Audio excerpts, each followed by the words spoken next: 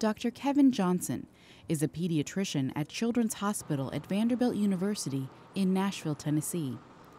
He and his colleagues use an electronic prescribing system for the medications they give patients. And has now been in place for about 2.5 years, and we're now up to somewhere close to 35,000 prescriptions per month. We have decision support built in, we have drug checking. We also have the ability to do all of the pediatric dosing, and since I'm a pediatrician, I'm really fond of that part.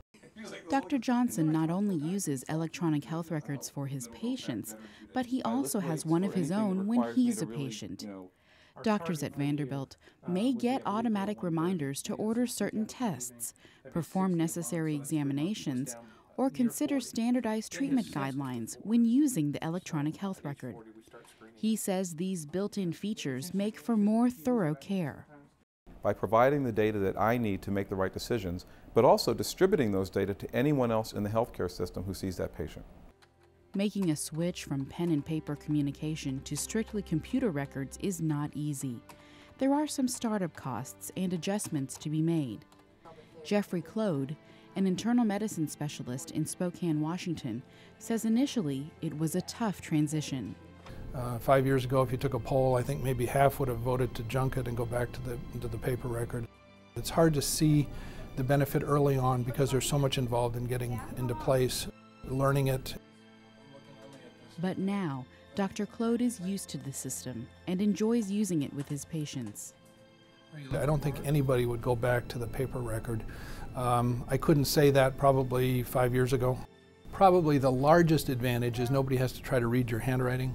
So from a safety standpoint, it's huge, absolutely enormous. Researchers and physicians say electronic health records have the ability to transform clinical research, making it faster and easier than it is today.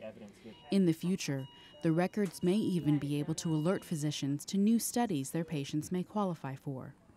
You can look at information across very large numbers of patients. So you might, for example, look at all the patients who've gotten a new drug in a certain care system and see if any of them have had a certain complication. I can look at an x-ray at home. I can see the x-ray in my office. I can get nurses' notes for the patients that are in the hospital in my office. I mean, it's amazing stuff that's being done now. The plan is for electronic health records to help healthcare providers manage all of the information to be generated in the future and bring it to doctors at the point of care. Nowadays, health and disease is a global phenomenon. And we need to do this not only for the wealthy countries, but we need to collaborate so that we're doing this also for those parts of the world that don't have access to this technology. In the meantime, providers and researchers want people to know their records can be securely accessed from public places, such as libraries, if internet access is a challenge.